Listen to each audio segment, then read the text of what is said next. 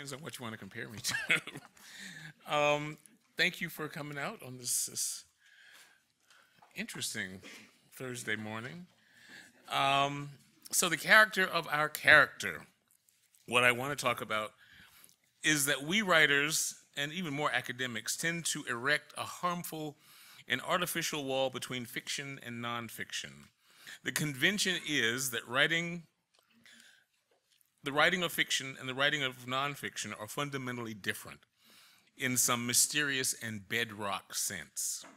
I want to dispel that myth, especially with regard to the technique of writing character.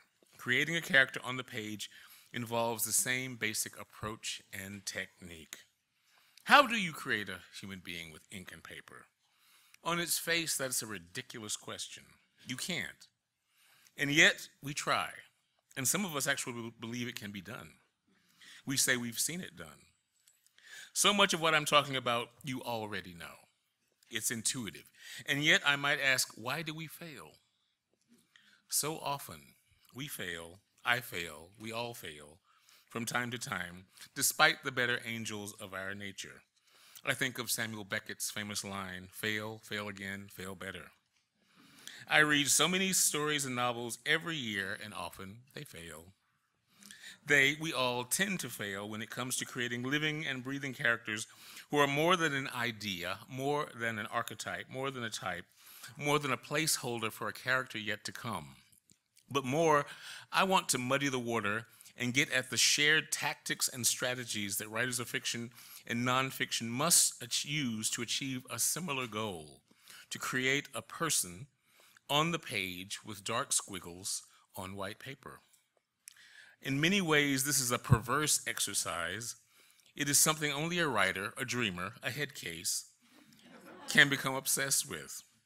In the non-writing world, what my brother would call the real world, it is insane to suggest a real person has any parity with a made-up one. But we word pushers know differently.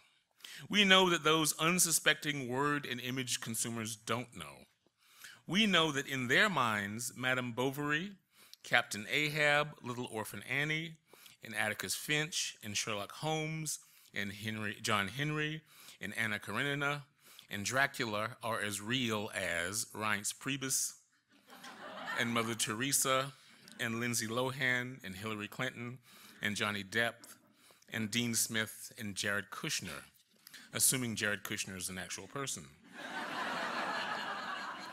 And let's not yet touch upon the subject of all those historical figures: George Washington, Hannibal of Carthage, Henry VIII, Elizabeth I, Queen Hatshepsut, Julius Caesar, Benjamin Franklin, Benjamin Banneker, Caligula, Jesus, all of whom have been reinvented in the works of fiction, and all of whom our non-scribbling brethren and sisterin consider they've come to know as flesh and blood, but who they come to feel close to via the pens of historians like David McCullum or Robert Graves or Doris Kearns Goodwin or Joe Ellis or Norman Mailer, or through the cameras of Ken Burns.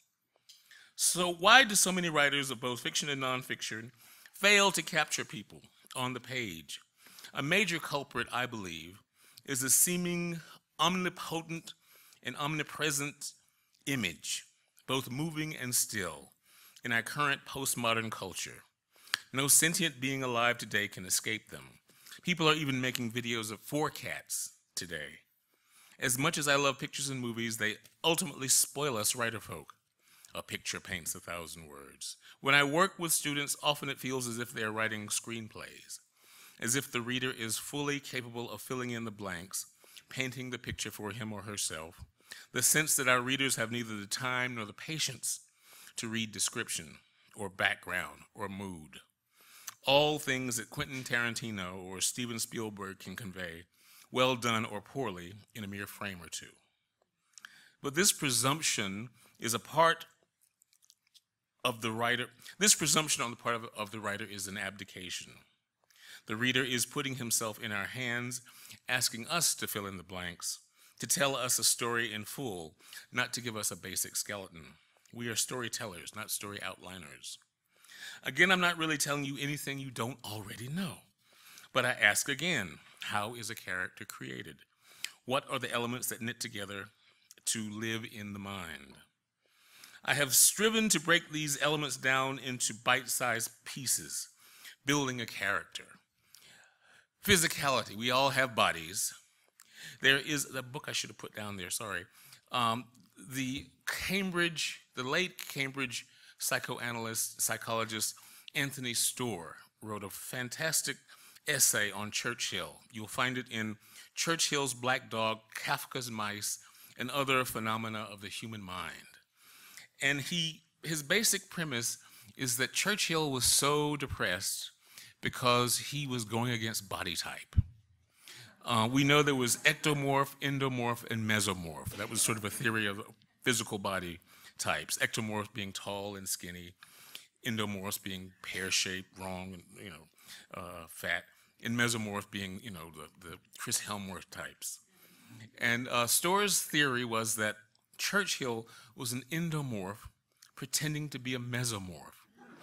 And he got in trouble so many times for trying to display physical courage that got him damn near killed. And that was the source of his depression. Now, the psychological community has moved away from that way of thinking, but I defy you to read Storr's fascinating essay, Churchill's Black Dogs, and not see him in that light. It's really quite extraordinary. There's so many elements of the body, the fitness and health, eyesight, voice. I was talking with Mark Jarman last week about Abraham Lincoln. And he was taller than most men in the middle of the 19th century and a rather imposing figure, but he had a high-pitched voice. So it was 4 score and 7 years, however, I don't know how to, which is an interesting contradiction. And brother Tony Kushner got it right in that movie with David Lewis, whatever. David Day, I couldn't think of his name. Daniel Day-Lewis, yeah. There is history. Where do we come from? Who are our people? Personally, I hate the term backstory, not just because it is essentially a film term, but because it seems to reduce to the core of being to a trick, a filler, a necessary evil. Oh, we need this story to have this character to have a backstory.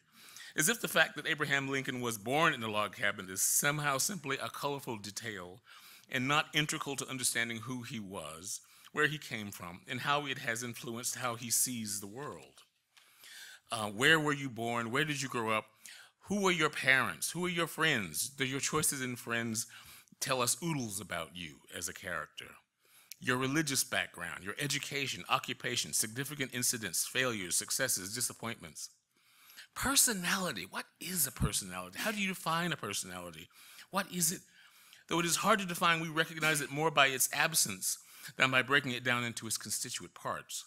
Here are but a few elements that go into making a person's personality, along with and mixed in with the aforementioned elements of characters: intelligence, likes and dislikes, hobbies and interests, dreams, degree of self-awareness, views of self, political beliefs, cultural and social values, zodiac signs, why not? Taste and care in personal clothing, temper, and ways of relating to other people, being introverted or extroverted. Do you love relaxation, comfort, and food? Are you assertive or active? Is this person private and restrained and reflexive? What makes this person strange? Are they hypochondriacal? Do they have compulsions? Do they have obsessions? Do they have fears? What are the inconsistencies of their character? For instance, they want to lose weight, but they raid the refrigerator in the middle of the night. Are they devout and yet sex-crazed? By this point, most of my students are eyeing me skeptically. All this, frankly, sounds like a lot of work. Writing should not be a lot of work, they admit to me. Writing should be fun. I love fun. But I think, LeBron James, we'd be surprised to know how much time he actually spends on the court. We'd be surprised to know how much time Michael Phelps spends in the water. we'd be really surprised to know how much time Simone Dinnerstein spends behind the pianoforte tickling the ivories. So I'm not against work, but this is the sort of character work a writer has to do prior to writing or after drafting. A writer does not trust shortcuts, abbreviations, substitute brand names, and hope by saying Gucci or Eddie Bauer or Lexus that the reader gets it, or simply relying on winging it. In a letter to his daughter Scotty, F. Scott Fitzgerald said, "You should learn as much about your character as possible, even though you will probably only use 1/4 of what you learn, but the other 2/3 matter greatly." The scary truth about prose, fiction, and nonfiction is that when it comes to writing, the difference is that there is no difference. Anyone who believes there is a difference in how we approach the actual craft of writing, fiction and craft of nonfiction, is suffering under a cloud of illusion. And I have discovered of late that many people suffer from this misconception, but more on that later. I am obsessed with what we used to call the new journalism and have lectured on it and teach it quite a bit. And who am I talking about? I'm talking about Tom Wolfe, Norman Mailer, Truman Capote, Joan Didion, James Baldwin, Hunter S. Thompson, Willie Morris. They were what's happening back in the day. They were brand new. They were psychedelic, up to date, dangerous, with it. They were hotter than Coca-Cola and cooler than Volkswagen Beetle. Largely, it was hype, and those writers knew that they weren't doing anything new. They were very well educated. Read Hunter S. Thompson's letters to Charles Kuralt and others, and you will find a very deliberate and hardworking writer. He knew how rooted his work was in the hijinks of Lawrence Sterne and Tristram Shandy, more than even in James Joyce's Ulysses and Finnegan's Wake. In fact, the modernists get blamed for a great deal of the new journalists' techniques and tactics. I would suggest the roots go much deeper. For Tom Wolfe, I would have us look at Don Miguel Cervantes' Don Quixote. For Joan Didion and James Baldwin, I would point to the father of the essay, that irreverent Senor Montaigne. For Norman Mailer and Truman Capote's outrageous mythologizing, look no farther than Dr. Francois Rabelais and his outsized perversity and distortion and humor and style. In fact, this deliberate confusion of fact and fiction, the use of fictional methodology to write about factual matters, goes back to the very beginning as well. It is our 18th and 20th century need for classification and nomenclature and factual bias that truly created the confusion. Here is my true agenda. The confusion of the real and the actual, the characters in both fiction and nonfiction who are based on actual flesh and blood people who become independent entities in their own right, characters who outgrow any measurable actuality and achieve a reality all their own. I think it pays for writers to examine that particular transmogrification. I love that word because it actually means magic. I think it contains an energy we all hope to tap into. I am particularly interested and fascinated by those characters with roots in historically or journalistically real people, and as my philosophical friends would call, actual people, who attain another level of reality, as either characters on the page or as fictionalized versions of themselves that outgrow themselves. There is a particular voodoo going on here, and I feel the serious writers takes for granted at his or her peril this process. What we're talking about on a fundamental level is myth making. And I fear too many of us contemporary writers feel that thinking about our characters, whatever their origins or inspirations, as mythological to be grandiose and outside our purview. I would ask you to rethink that self-limiting point of view.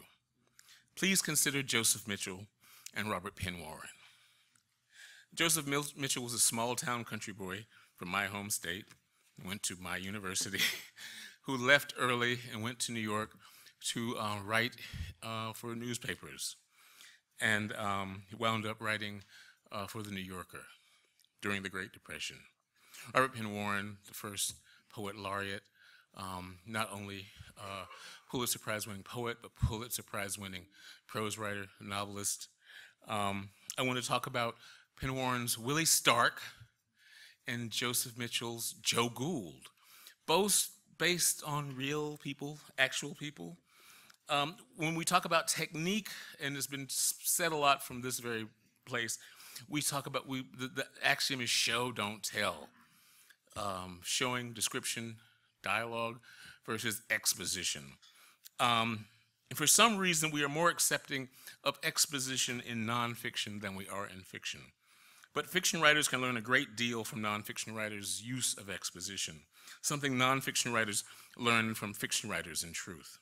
So look at Mitchell's Joe Gould, and this contains a lot of exposition, but also some dialogue, which I think is telling.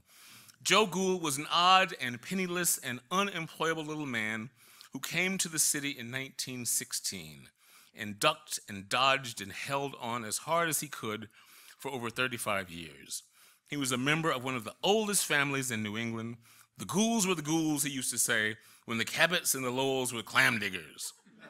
He was brought up in a town near Boston in which his father was a leading citizen, and he went to Harvard, as did his father and grandfather before him.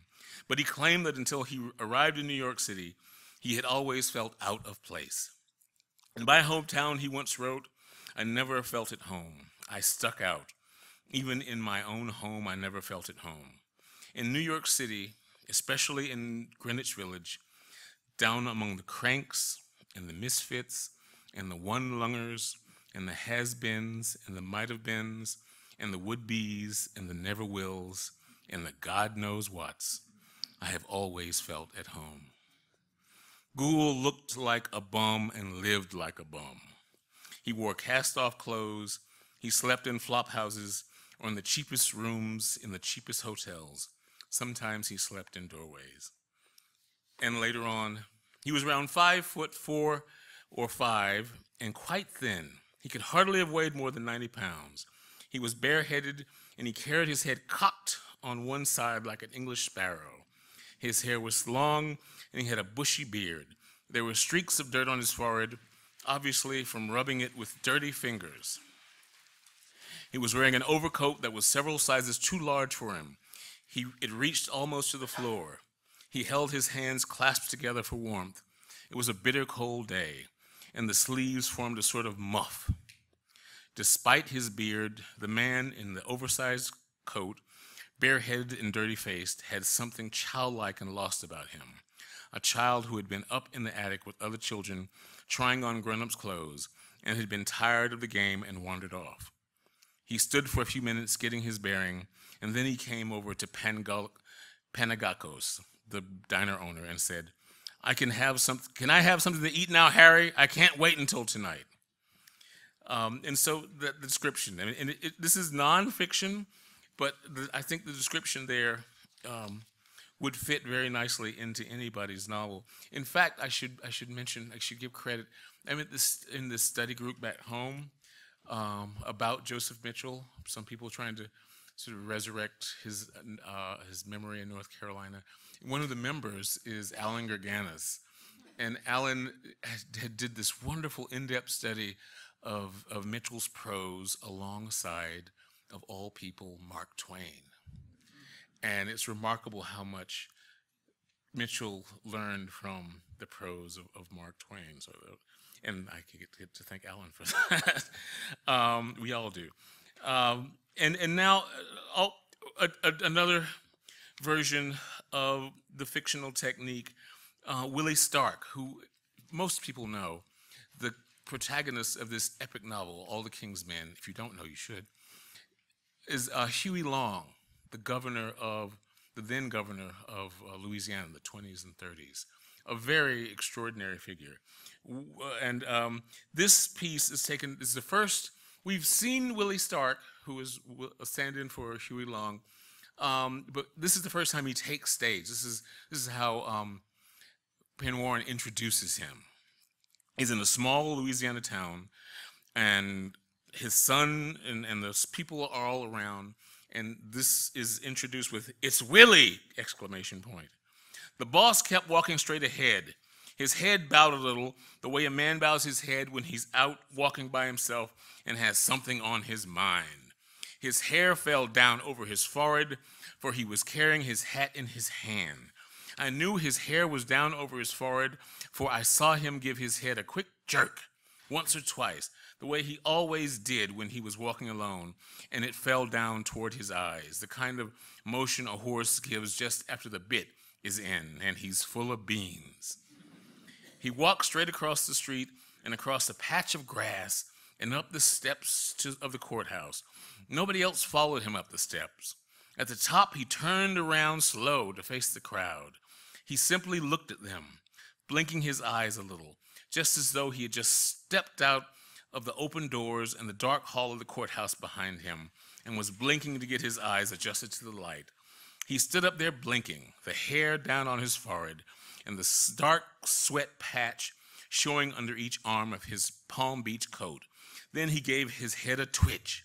His eyes bulged wide open, even if the light was hitting him full in the face and you could see the glitter in them. It's coming, I thought. Now, this is a first-person narrative. This is being narrated by one of Willie Stark's aides, and this is a great American tradition, going back to a book I'm going to talk about a little later, Moby Dick, and Melville took that from others. I mean, it's not, he didn't invent it. But Willie Stark versus Huey Long. If you go and get one of the great American biographies, T. Harry Williams' Huey Long, which was a landmark in many ways in his geography, I would suggest that you will see that the real Huey Long really was more like a figure out of Gabriel Garcia Marquez or Mario Vargas Llosa or Carlos Fuentes or Isabel Allende. He was improbable. It was a combination of luck. He was much more ignoble than Willie Stark is in this great novel. There was so much about what he wanted to do that should not have worked had he not been assassinated on the steps of the Baton Rouge Capitol. He may have well become president of the United States and, been an alternate reality. But Penwarren actually makes his character much more reasonable, much more in line with an epic hero. And in many ways, that's the Huey Long we actually remember, the kingfish. If we had world enough in time, I would talk at length about both Mitchell and Penwarren and all the devices they use. How very like Joseph Mitchell, Jack Burden, the narrator of All the King's Men, is. How the tones of these narrators affect the reader's view of the character. How dialogue, think about how Mitchell, Gould, that's one of Mitchell's most quoted lines, the one longer as the has been. Dialogue is a chief weapon of characterization, if deployed over and over again, slyly and with force. And how action, think of Stark's theater of stump speaking, or the minutiae of Gould asking for the cup of tomato soup, are both deliberate, chosen, and illuminating of character. Moreover, both Mitchell and Penwarren are first and last storytellers. They never forget the main thrust of their story. What does your character want? In the case of Joe Gould, it is to obscure the fact that his great idea, the oral history, and a lot of people don't know that we get the term oral history from Joseph Mitchell and Joe Gould. I mean, we had oral histories, but that term comes from his work, was never completed. And in the case of Willie Stark, he simply wishes to become president of the United States. Mitchell and Penwarren use how other characters view their main subject. They flirt and subvert stereotype. I mean, you think of this homeless bum on the streets of New York who pals around with E.E. Cummings and Ezra Pound, and this becomes a darling of all of the high society folk. The mental baggage we all bring along with us. They exploit the unpredictable, and ultimately they give us the Aristotelian moment of discovery, learning, changing. And they are also aware of the fact that some people just don't change. They use place, the sense of place, ruthlessly and with great art. In the case of Mitchell, it is New York. It is always New York. Always a character in his writing. And in the case of Penn Warren, it is the entire state of Louisiana. He lived and taught in Baton Rouge and traveled the state when he was researching this book. A love letter to a landscape. This, of course, you realize is witchcraft. And witchcraft can be black or white. Both fiction and nonfiction are made things. Writers, above all, must always be mindful of this bedrock truth. Stories are made. Consider three powerful stories from our shared cultural history. And I look at that list I gave y'all, and I'm just revealing myself. I'm still a 13-year-old boy. Robinson Crusoe, Moby Dick, and Mutiny on the Bounty. In the case of Alexander Selkirk, he did exist. He was the man, he was there, he suffered. He was a Scotsman who was cast away on a deserted island in the Pacific in 1703, just a few days ago, and finally rescued in 1709. I know you love that. What's that Tom Hanks movie? Castaway, yeah. Well, that was the story. Years later, several accounts, including accounts written by Selkirk, were published.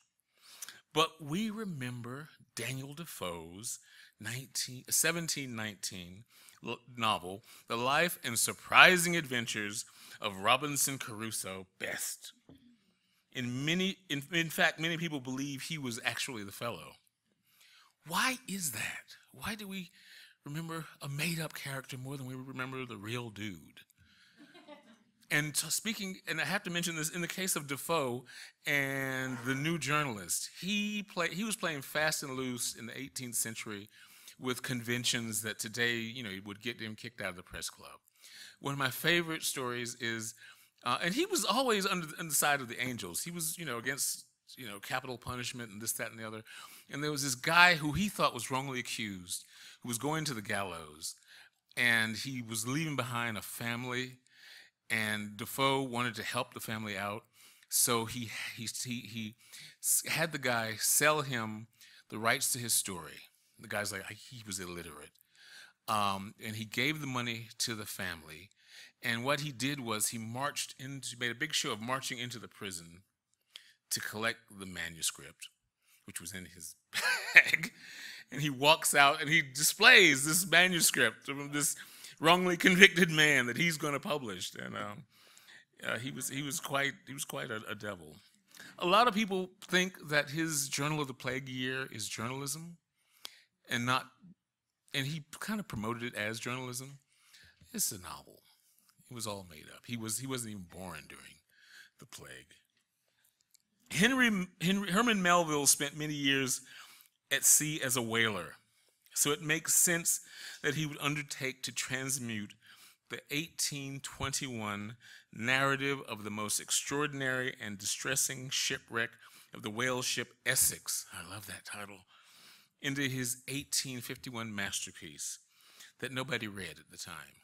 It was a failure. You guys know Moby Dick didn't sell. Owen Chase was the first mate and one of the 8 survivors. I mean, it's an extraordinary story. His book was out of print by the time Melville got around to writing Moby Dick.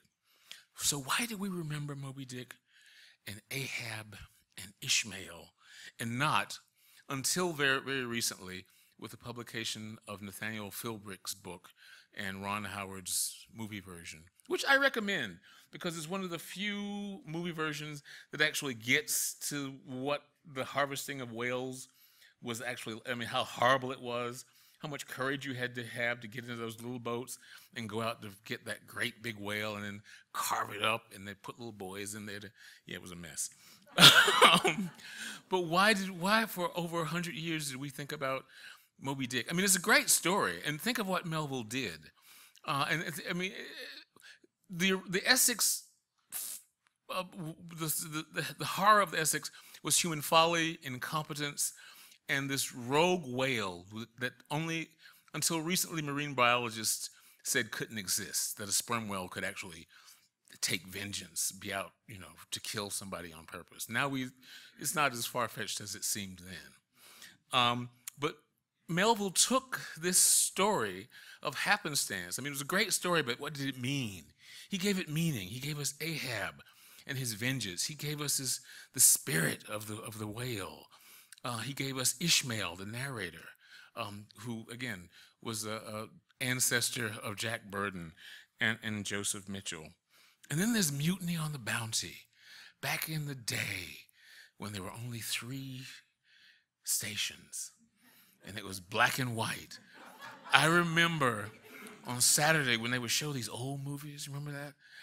Charles Lawton with his great big lips and those eyes as Captain Bligh, you know. Poor Captain Bligh. He was a SOB, but he was a complicated SOB.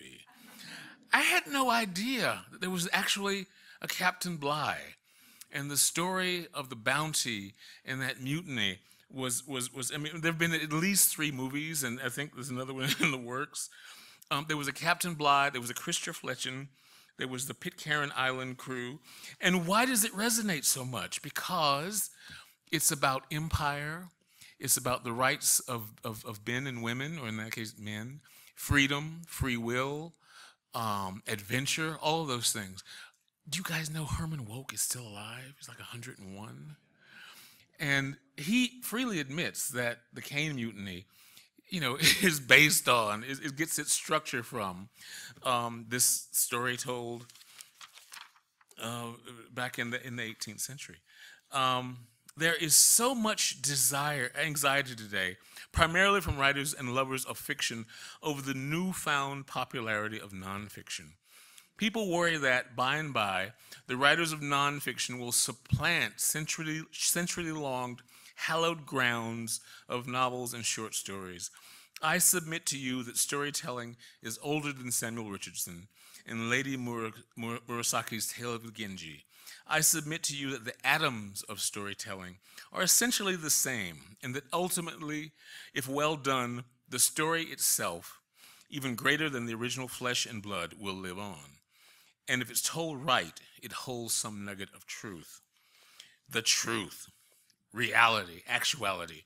I'm reminded of Mark Twain's advice, never let the truth stand in the way of a good story. I think it is important in this era in which our leaders launch such incendiary accusations as fake news about so carelessly that it is only responsible to pick apart this notion of reality versus truth. Philosophers make a distinction between reality and actuality. Reality is what we can measure, that which can be supported by evidence. Actuality is the more intangible truth. I point to the masterful biography of George Bernard Shaw by Michael Holyrood. It's 4 volumes long. Holyrood is a supreme scholar, and there's not a word in that volume that goes unsupported. And yet there is the man, George Bernard Shaw, and all we do not and cannot know about him. There is the real Bernard Shaw, and there is the actual George Bernard Shaw. Neither one is fake. Writing about real people is always fraught with ethical problems, especially when a writer dares to take an actual flesh and blood person into the realm of fiction. I point to the aforementioned All the King's Men, or we could look at the countless novels from Anthony Burgess's novel of Shakespeare, Nothing Like the Sun, or William Styron's controversial Confessions of Nat Turner. There is stretching the truth and there is lying. I quickly add here that I am not advocating for lying. Rather, I am pointing out that good storytelling, proper myth-making, employs techniques and methods that go beyond mere reportage. That the quality and care, not only to attention, but to creation of character, but care and feeding of story, go beyond just the facts. That the very woof and weave of narrative going into the formation of mythology. Wise storytellers are always aware of this. Call it manipulation, if you will. Call it fabrication. To fabricate means to make, not to lie. How many of you know the name Margaret Garner? Okay, so for those of you who don't, okay, good. For those of you who don't, she was a slave woman who escaped from a plantation in Kentucky wound up across the Ohio River, and when the patrollers came to take her and her children back down to Kentucky, she chose to kill her children rather than to allow them to go back into that peculiar institution, as they call it. A young editor at Random House, who's developing an anthology of sort of omnum gatherum of Black history, read that story for the first time, and it stuck in her imagination. Less than 20 years later, she wrote a novel called Beloved, based on that story. And I am fascinated by the fact that Margaret Warner's story was actually darker than Beloved, as mystical it was, because she wound up taking her own life. She jumped from a ship into the Ohio River, took her own life. And so Morrison at once honors her story, but can't quite approximate the actuality of it. And in many ways, the magic of that book does address that. So I leave you with this paradox to ponder. Character is more than the sum of the parts, and yet you get no character without knowing all the various and sundry parts.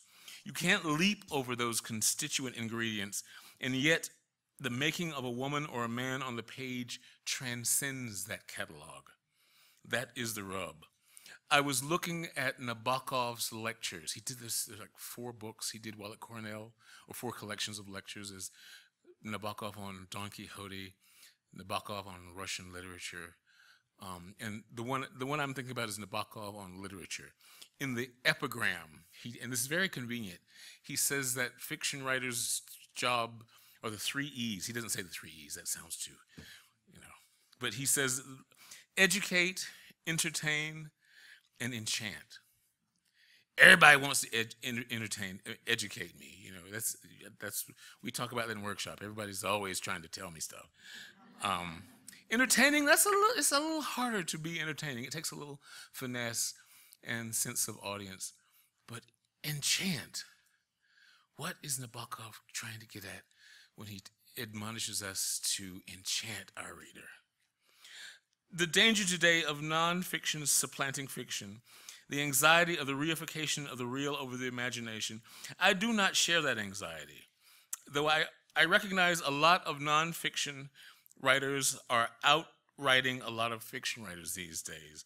I think what happened is that in the wake of the aforementioned new journalism crest in the 1960s, writers like John McPhee discovered how to mythologize places like the Pine Barrens, learned from Joseph Mitchell how to make the truth rise up to mythic proportions, how to make fishermen and truck drivers and grocers loom in the imagination the way warriors and holy grail chasers once did. I think some fiction writers abdicated their birthright and got lost in the weeds of literalism and quotidian facts and burdensome logic, and lost sight of those things about the human condition that most excite our imagination. Mystery, the intangible, the mess of it all, the human spirit. But that's just a theory. I don't know. I just believe in imagination. Thank you.